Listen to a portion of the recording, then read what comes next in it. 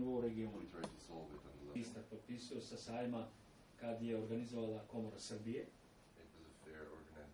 I agrara iz Srbije bio $180 miliona. Imamo čast da danas ugostimo jednu delegaciju iz Austrije, koju predvodi gospodin Šturmer.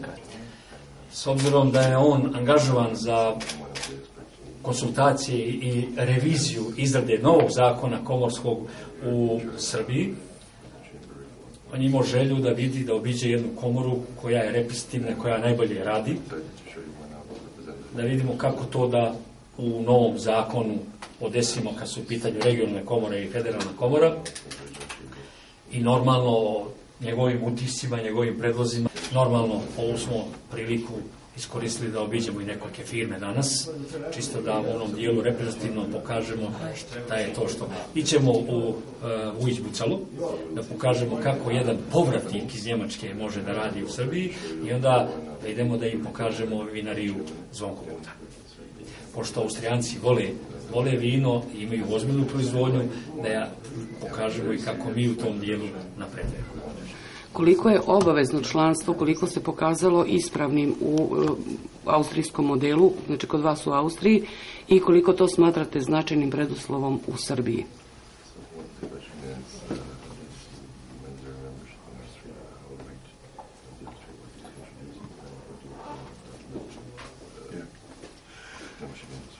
Well, Austria is one of the countries in Europe having a mandatory membership.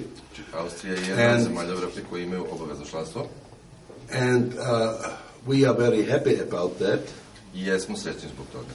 Because it gives us a very strong position zato što nam daje veoma jaku poziciju against government and official bodies. I na službena tela. Because we always can say we represent the whole economy, we represent all companies, all entrepreneurs. Privredu i preduzetnike, znači i firme i preduzetnike.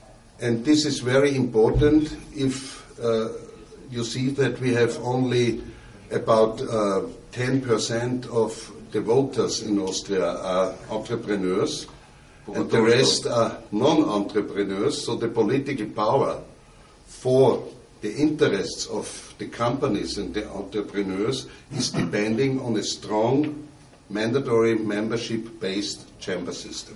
10% od birača u Austriji jesu preduzetnici i to je veoma važno kada vidite da je u tih 10% oni koji predstavljaju preduzetnike.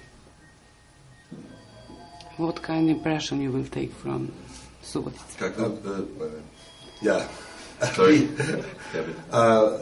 Our job is the supervision of the modernization process of the chamber system here in Serbia. Naš posao je supervizija, odnosno nadgledanje procesa modernizacije komorskog sistema u Srbiji. We're doing this job since April of this year.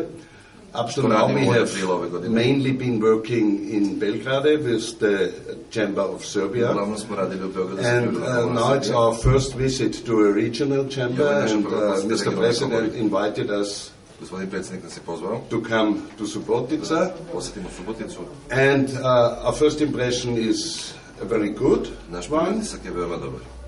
On the one side it's a very beautiful city. Napolju je veoma lep grad. Very heartwarming. Veoma topao. And as far as we got the informations, the regional chamber is very successful. Koliko mi imamo informaciju, especially in the cross-border cooperation with Hungary. Pogotovo u prekograničnoj saradnji sa Mađarskom. The main goal of the regional chamber here in Subotica is the regional economic development. Je regionalni razvoj. And this you only can manage if you make a good network between all companies. A to možete učiniti samo ako napravite dobru mrežu između kompanija. kompanija. And Mr. President is a very good networker. A gospodin predsjednik je veoma dobar u umrežavanju. And if all the companies in the region are standing together, a ako sve kompanije koje posluju na regionu are following one economic development goal, i prate jedan ekonomski razvojni cilj, so the success will come, I would say, nearly by itself. Uspeh će doći skoro sam po sebi. Thank you so much.